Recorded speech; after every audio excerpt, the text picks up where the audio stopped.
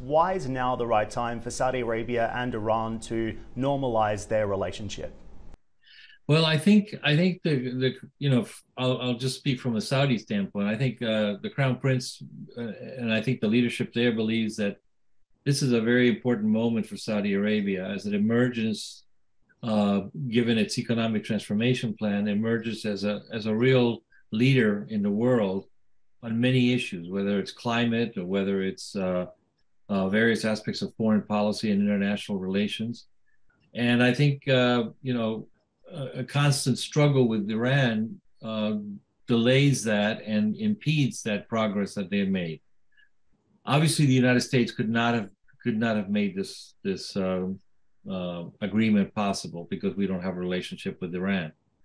I think China was a good partner to do this. I think they're the right people. I think obviously they're investing a huge amount in Saudi Arabia.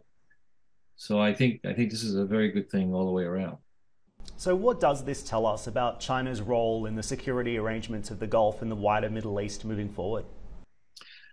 I'm not sure what it tells us about the security aspects. I think still the United States is the major security partner to Saudi Arabia and to most of the Middle East countries, certainly the Gulf states and others in the region. So we still, for example, have almost $1 billion worth of foreign military sales to Saudi Arabia, active sales going on. So we're a very important strategic partner for them.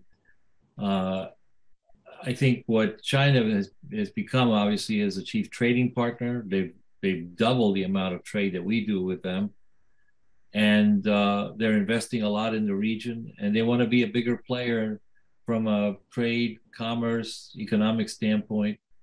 Whether they become a bigger player on the diplomatic front, we're seeing a little bit of that now. There's nothing wrong with that. So I think things are this is good. This is good progress.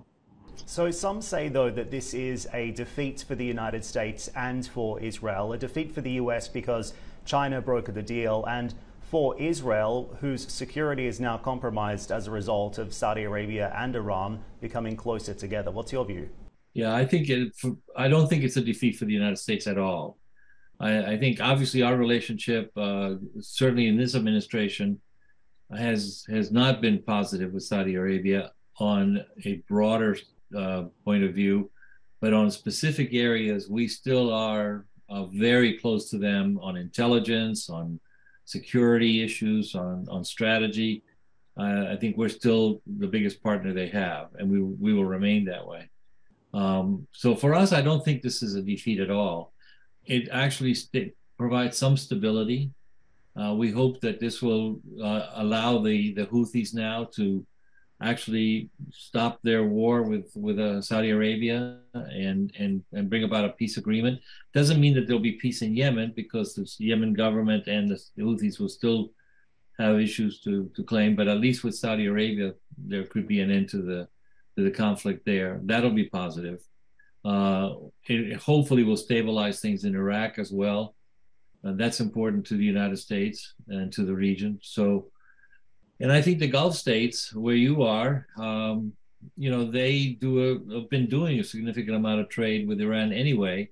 A lot of it under the table and behind the scenes, but now they can be more open about that. And I think it's a very positive step, and it reduces our need to be constantly involved and to be thinking about how do we push the envelope for this, for that, there. We now have the Saudis taking a greater role in that themselves.